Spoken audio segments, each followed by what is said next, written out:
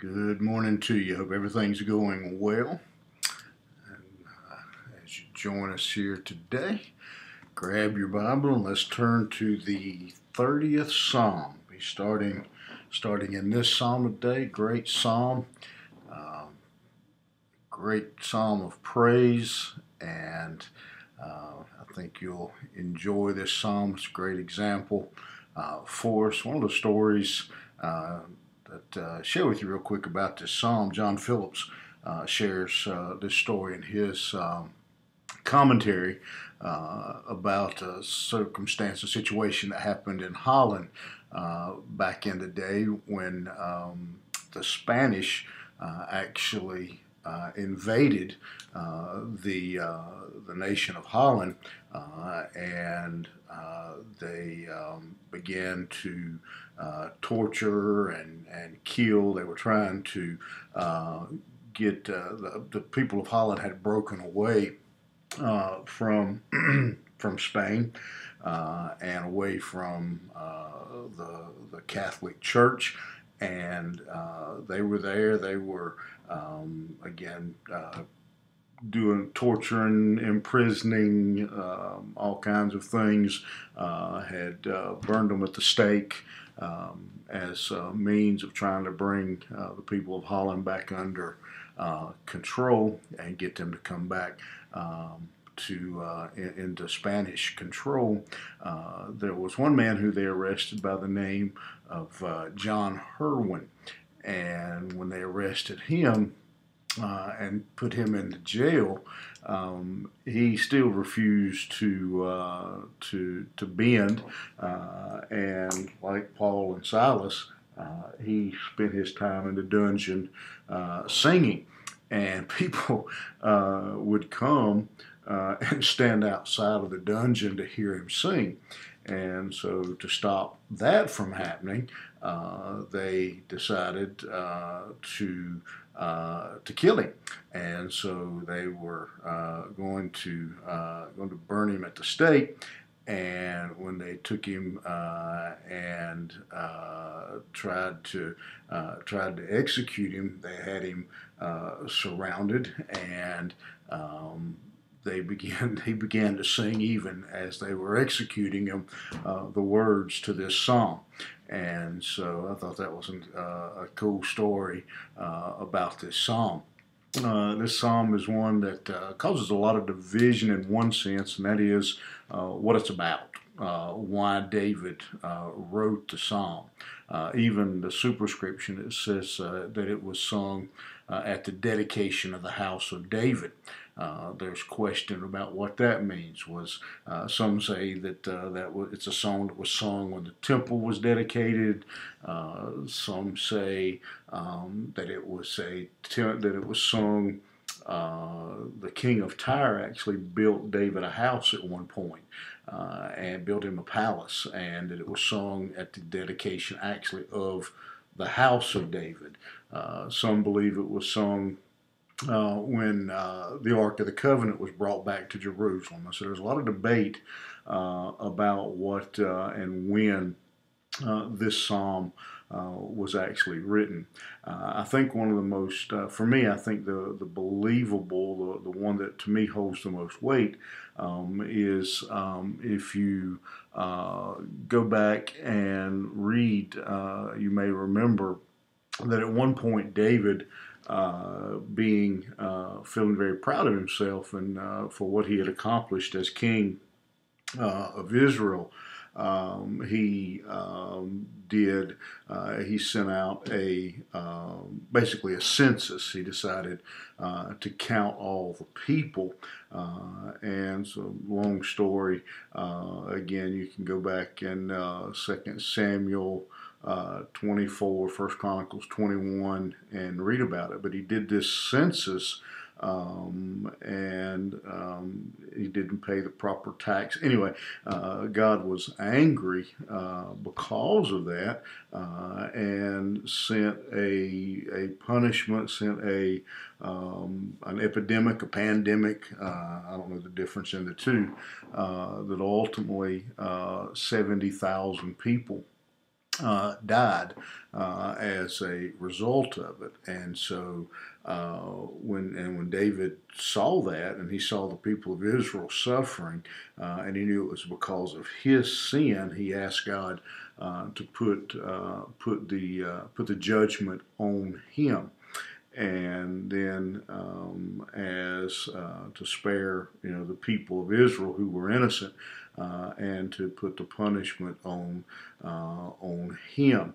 And so, some believe that God actually did do that. That God put the judgment on David because of that sin, and David became very ill. If you look in verse 3, it says, "Lord, thou hast brought up my soul from the grave, and thou hast kept me alive."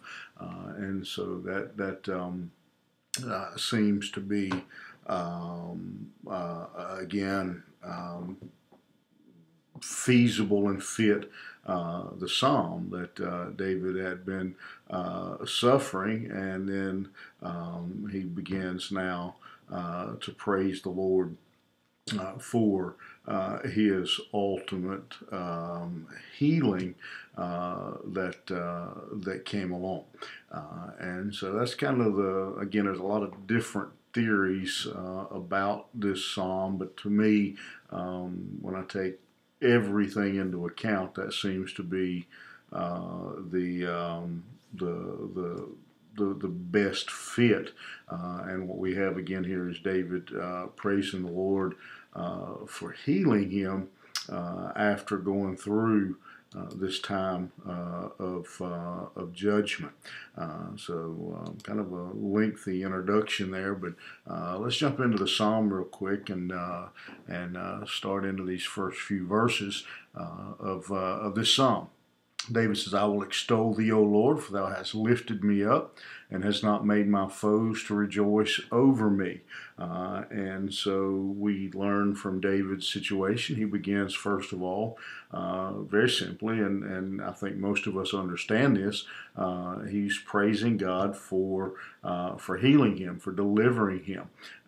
And so he's teaching us again the importance of praising God, again, of extolling, exalting the Lord for what you have done. And it doesn't show up as well in the English, in the King James as it's translated, but basically what David says in verse 1 is, "I'm going to lift you up because you've lifted me up."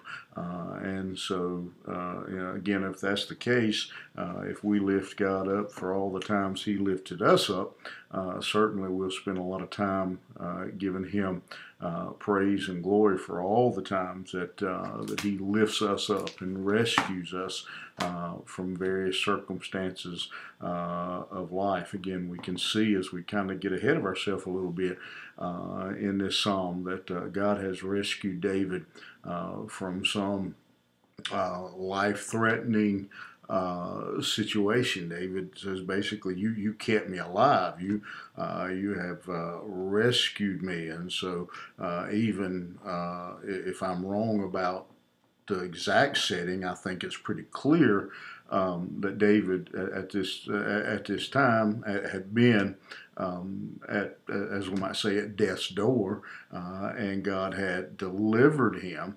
And in doing so, he says, "You have lifted me up and has not made my foes to rejoice over me." And so David says that what God has done here is delivered me and not given my enemies grounds, not given my enemies opportunity to brag, to rejoice in my suffering. That again, if I'm correct here, in saying that it was during this time after David's census of the people, again 70,000 people had died, and so certainly there were probably a lot of folks who were upset with David, but David has God has chosen to forgive him, to heal him, and so he is giving God the praise. O Lord my God, in verse 2, I cried unto thee, and thou hast healed me. And so David, again, whatever the exact situation is, David acknowledges that in the middle of his suffering, in the middle of his problems, that God had delivered him. One of the things I want to point out to you here is, and we've talked about this a great deal as so far, and the word Lord being all capitalized here in these first few verses. Again, that's the name Jehovah. That is the personal covenant name of God. It is the name He made His covenant with people of Israel. Then you'll notice in verse 2 the word God, capital G, and that again is a name that shows that God is in charge, God is in control, that David is worshiping Him. It is again here the name Elohim, Elohim. And another one of the names that God chooses to use, and that name is strong and powerful.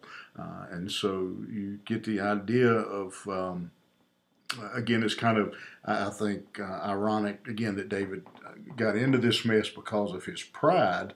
Of counting the people and seeing how large a nation he had, and because of this, now he's been humbled and realizes and repeatedly here is acknowledging, no, Lord, I realize now that you're the one who is in charge. You are the one who is in power. That you, in verse 3, you kept me from dying. You kept me alive, that I would not go down into the pit. Whatever it was that afflicted David, David recognizes as being potentially deadly, had it not been for the hand of God. That he would have been dead. And he says that you kept me from the grave, that I should not go down to the pit. The phrase, 1 foot on, 1 foot in the grave and 1 foot on a banana peel comes to mind. And David says, that's kind of where I was, and yet you reached out and you took me by the hand. And so as we start into this psalm, kind of what I'd like for us to meditate on and think about a little bit as we look at those three verses. Again, as the number of times you may have not ever been to the point, you may not realized it anyway, to the point like David, where David realized it. He knew he had almost been dead. At my age now, I look back and I think of a lot of times in my younger life when I didn't realize how close to dead I was. Some of the dumb things that I did, that it was nothing short of the hand of God that reached down and intervened and protected me from myself most of the time, to be honest. Sometimes we don't even realize it, but to look back and to think. And so my prayer for us today is that we'll take the thought of these three verses and realize and be reminded of all the times that God has delivered us and protected us. And again, He's brought up my soul from the grave, kept me alive, that I should not go down to the pit. Every one of us, again, we may not, you may have never been, so sick you were in ICU. Some of you may have been. But every day we are surrounded by germs. Every day we get in our car and drive down the road. I mean, there are just so many times during a day in a lifetime that God has delivered us. And many of you, if you're honest, you're like me. You have to say He's delivered me not from the enemy, He's delivered me from myself. What is the saying? So, well, met the enemy and it is us.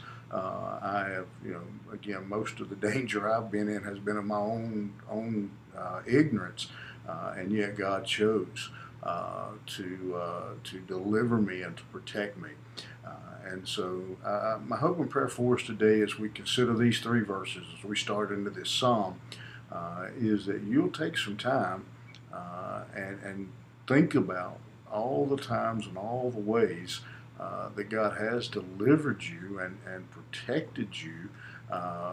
Maybe even again like me, maybe from yourself, maybe from some of you may have been in situations where through sickness or something you've been at death's door, that God has delivered and protected you during that time. And I hope maybe you'll take a little time today and spend a little time, as David says, extolling, exalting, praising the Lord for what He has done. All right. You have a great day. We'll see you back here first thing tomorrow morning.